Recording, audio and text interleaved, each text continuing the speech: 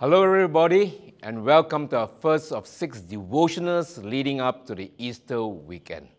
I trust that these devotional snippets, or nuggets if you may, will add value to our appreciation for a God who loves us and gave himself up for us.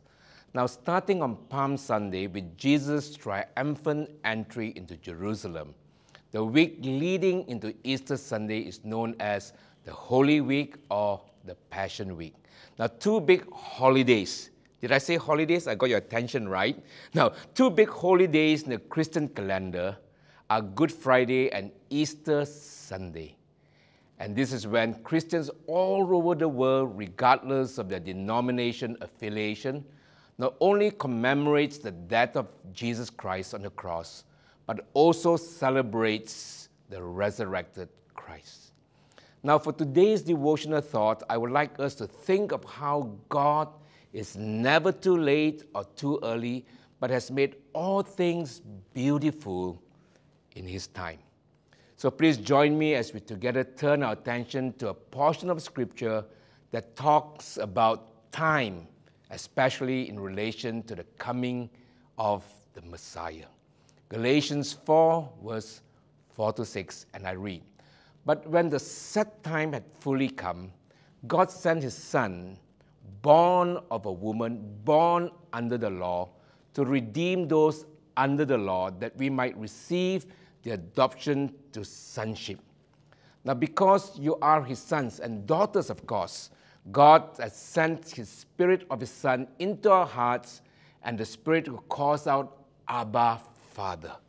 So you are no longer a slave, but God's child.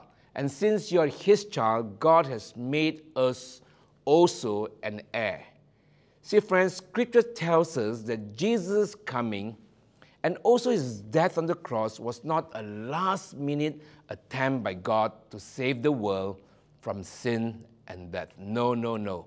On the contrary, it was something God planned and put into motion ages ago.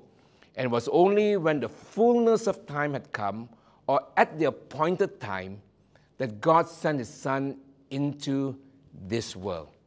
John chapter 13 and verse 1 reinforces that idea of God's timetable when Jesus washed his disciples' feet as a result of his awareness that his hour or time has come to leave this world. That is, to die on the cross. Now, knowing that his hour or time has come, he began to show how far-reaching his love was for his disciples. Now, certainly, God has made all things beautiful in his time. So, my brothers and sisters in Christ, let us appreciate our God, who has everything under control, and that he is never too late or early, but in his time, he has and will make all things work together for the good of us all who love him and who are called according to his purposes. Now, in this Holy or Passion Week, let us be thankful to God for sending us two blessings, as said in Galatians chapter 4, verse 4 and 6. First, his Son, Jesus Christ, to die in our place and for our sins. And the second blessing is this, for sending his Holy Spirit into our hearts. With that, we are now no longer slaves to sin, but sons and daughters of God, and we cry out, Abba, Father. Indeed, as far as time is concerned, he has set eternity in our hearts. So tune in for the remaining 5 devotional thoughts, and also join us on site for our Good Friday and Easter services. God bless you, my fellow Agapians.